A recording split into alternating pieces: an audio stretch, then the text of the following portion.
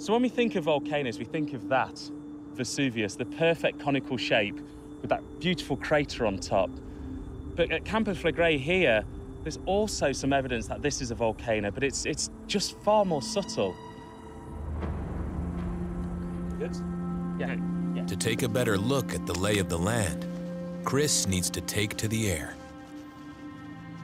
A monitor connected to a drone provides him with a bird's eye view of Campi Flegrei.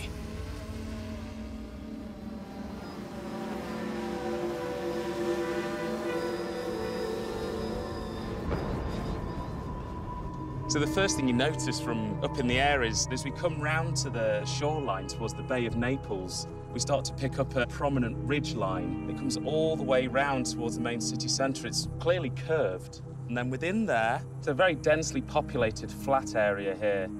This ridge line could be telling us something about a feature that is actually forming this landscape, an ancient, very large volcano.